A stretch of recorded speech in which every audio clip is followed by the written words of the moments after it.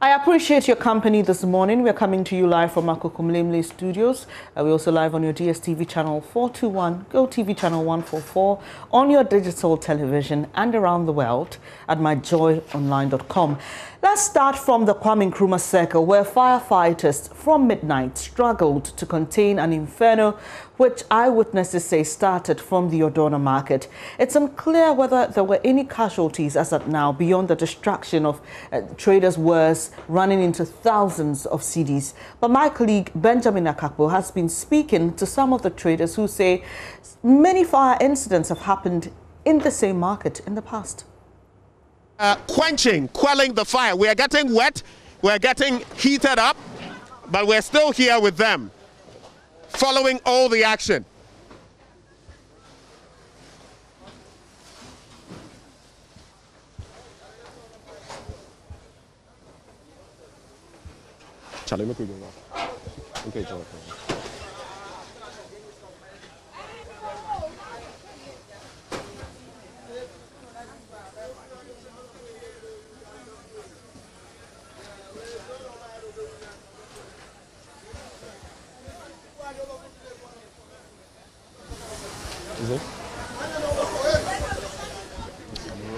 So the scenes are still ongoing, the Ghana National Fire Service. In fact, you can see some of the people who trade here assisting the Ghana Fire Service. When you look there, the gentleman there, he's not a fire service officer. Be careful as we actually get a bit closer. A lot more smoldering going on there. In fact, if you come this way, you can see more flames still very much alive and burning. And here we are with some more people. Mommy, Pacho morning. Good morning. What joy news? Now, Pacho, when you are out on your mouth, aye, me turn your mouth. I has say me shop ni. then out on. Me turn support champagne, any biscuits. And I store and what you intimidate. Me turn. It is a saying that you say, Bibiashe, Bibiashe, what I say. Me never she. Then come me Bibia, what I say. Not to say near much, I say, wash no, wash the bois. A bay saying. And your mamma should cry, I brought 70 million. 7,000 Ghana. Ah, if I shop near me, no, I a boom, I near my a woman. Shops me, no. I a boom, I say. Nina Ash. Now, to say, no, then I wouldn't him ever send here a Jana start here. Then on my country. It's a Jana started and the Thomas started and Naminia. Naminia. Your friends say, Jatum, now, just said the Husana. Now, you started free, I say. Et near no say, a baba crisis here. Near who you are, say, just a baby, Pia, Shin, say, shop or in Ash.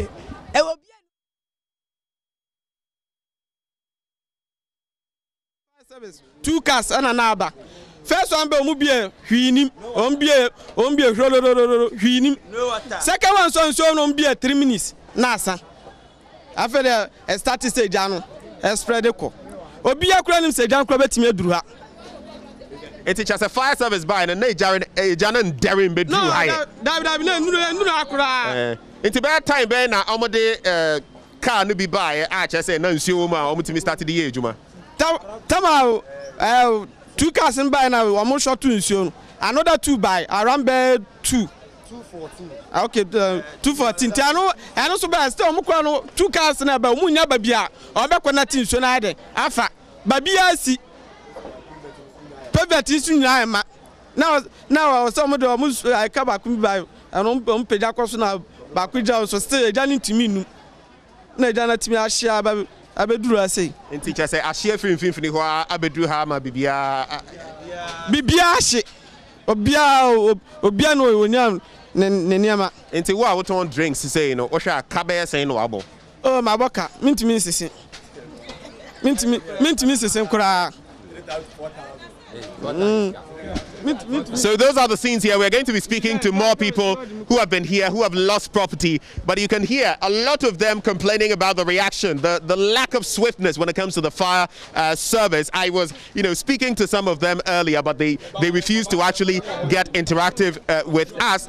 But the complaint, the general complaint here is that the fire service didn't react quickly enough. In fact, 2 of their vehicles came through without being able to do anything. And that is what supposedly has led to the fire raging all the way to this point where all of those in this market area have lost property. Let's move on and interact with some other people who are selling here, who are traders here. Hello, good morning. Good morning. Your name? I'm called Emmanuel. Emmanuel, what do you sell here? Actually, I don't sell, these are my aunties here, but I think I'm a proper eyewitness to how it all started. And honestly speaking, the fault is really, really great. Because if I'm to examine how it all started and what I am seeing right now, trust me, brother, I didn't expect what I'm seeing. Why? Why do you say you didn't expect it? Because from the start of the whole thing, all my expectation was this fire is going to be quenched in no time. Wow. Because it started just from a very simple spot. Where did it start? Did you see it when it started? Where did it start from? Where exactly? Exactly, it started from the toilet zone. Right. Which is about 100 meters from here. So how this could even get to this point it shocks everybody. People still try their possibility to rescue their things even down to this point because they never believed it will get to this place. When they are seeing about 4, 5, 6, even more fire service vehicles here, that they are all believing that, oh, by all means, things are going to be in place. But I believe that they were not able to get a proper link to where the fire directly is coming from. That was what made everything becomes very, very bad. So it's my biggest advice, if this market is going to be in place again, they should give every possible space, should in case there is an emergency. Because that is the topmost advice I can ever give to the government. Should in case there is going to be a market here, they are going to put this place together, there should be an emergency link that the fire service can be able to use to penetrate and put things in order should in case there is an emergency. Because to put properties, to put things together here is not easy. And you just look at them burning just like that. So that is my biggest advice. Should in case this market will be set up again, they should make sure that there are 2 or 3 different links where the government can be able, the fire service can be able to get access into the system should in case there is an emergency. Please, maybe they should look into the KETIA market at Kumasi and give us something like that here too. Maybe it will be able to help us better, because constructing woods here, any little spark, when there are a lot of food sellers here too as well. Everybody use gas cylinders. Not everyone, but almost everyone. So we just have to consider that as well. But isn't that a problem as well? The very people who sell here, I'm talking about gas cylinders, almost everybody is cooking and all of that, because a lot of these people, they spend the entire day here. So they cook here, they basically live here, some of them. That is part of the problem. I mean, having so many gas cylinders here, illegal electrical, works and all of that. Even the lanes can be made, but if those habits continue, if they persist, obviously there will be more fires. Don't you think so? Yeah, but this is what I have to say. The same safetiness all of us will try to play at our various homes, where we also have cylinders. We should be able to play the same safety here. Because that is what they do to survive. What is going to make them change their duty, their works, all in the name of fire? Yes, but the people, will they be ready to comply? If you told them not to bring gas cylinders here, or if you told them not to engage in electrical, illegal electrical wiring, will they comply? Because in the past, fires have gutted this place, yet they still continue doing that. Brother, So how about those who sell here? They also have some blame to bear, don't they? Sir, I agree to all that you are saying.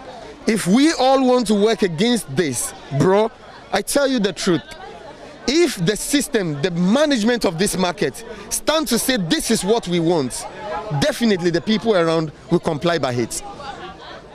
Well, thank you very much, and sorry for your loss, the loss of your aunties. But it's so great. What exactly do your aunties sell here? She sells foods alongside with drinks. So much she has lost. We tried all our efforts. We were rather helping people from the other hand, not knowing it will still get to our turn. We were bringing their things down to our hand. And all of those things have got burnt. You can all see for yourself. We run for our lives. We all run for our life. When we got to a point that we packed things, we got tired. When you lose your physical strength, what else? See, I just poured water on my body just to get some little strength. Because you were too hot. Bro, I can't even carry my feet. I can't carry it properly. What stories have you heard of just how much people have lost in terms of, quantifying them in monetary terms? I've spoken to people who have lost, items worth over 20,000 Ghana cedis, 30,000 Ghana cedis, 7,000 Ghana cedis. What stories have you heard this morning? All right, I will start with my hands. I know my hand has lost so much. I don't poke nose into people's affair, but if it is about what I've heard, I'm sure millions have lost in this place. To be very honest, millions have been swallowed by fire here. How long do you think it's going to take? What do you think it's going to take to recover from this mess as a market, as traders? How much do you think we'll have to go into this to bring this market back to life? Big bro, maybe I should say, with the help of God, the government, maybe everyone can get back to their feet in the next 10 years. In the next 10 years? With hard work, with a lot of hard work. Thank you. Thank you very much for interacting with us this morning.